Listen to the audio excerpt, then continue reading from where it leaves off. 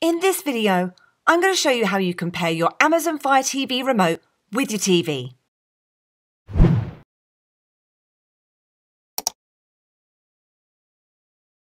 If you have a new Amazon Fire Stick remote, new TV, or just want to be able to adjust the TV volume or power using a single remote, I'll show you how you can pair your remotes now.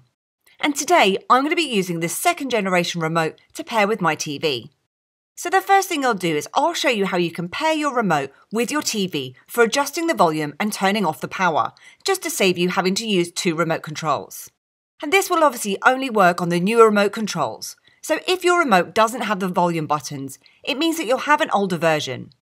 And if that's the case, you'll have to use your TV's own remote to play with the volume. So if you haven't already set this up, from your home screen, if you scroll across to Settings, and then to Equipment Control, and if you go to Add Equipment, and to TV, then as you can see, they recommend you plug your Fire TV into a wall socket using the included power adapter. So once you've done that, you can click on to Continue. And then next it's going to show you a complete list of all the different TV brands for you to choose from. And it'll have some of the most popular brands at the top here, and then they list the rest alphabetically. So I've got a Sony TV, which I'm going to select from the list. And it then tells me to press the power button on your Fire TV remote to turn off your TV. You then got to wait for 10 seconds and then press the power button again to turn it back on. Now, because I'm recording this, you won't actually be able to see the TV going on and off, but mine has done so in the background. So when it comes up and says to me, did your TV turn off and then turn back on when you press the power button, I can simply say yes. If you're not sure though, you can try again. Just remember though to keep your Fire TV remote pointed at the TV when you press that power button. So as you can see, that Fire TV remote has now been updated. Now the next thing I'll do is I'm going to show you how you can change your TV. So this is on a different TV now, and my Fire Stick was originally connected to a Samsung, but I may want to connect this to my Sony TV to get that remote control working on that. So under Equipment Control, and then Manage Equipment, and TV, you can then go down to Change TV. And as you can see on the right here, I'm currently connected to the Samsung TV. So go on to Change TV.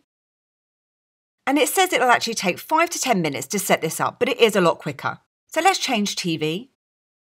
And again, it's recommending that you plug your Fire TV into a wall socket using the included power adapter. So once you've done that again, you can click on to Continue. Then very similar to setting up a new TV, you're then presented with a list of different brands that you can choose from. And I'm going to be changing from Samsung to Sony. You'll then need to go through the process of pressing that power button on your Fire TV remote to turn off your TV. Wait for 10 seconds and then press the power button again to turn it back on. And if all that worked correctly, you can go ahead and click onto Yes. And as you can see, my Fire TV remote has now been updated. Then one last thing to show you is under Remotes and Bluetooth devices.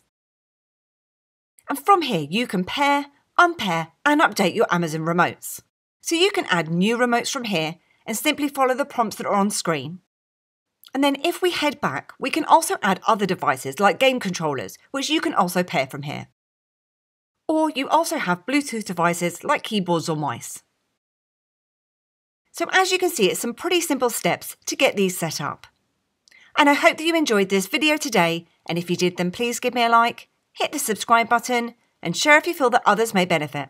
Also, please do head over to my website at everybithelps.co.uk for more tips, reviews and tutorials. Thanks, and I'll see you soon.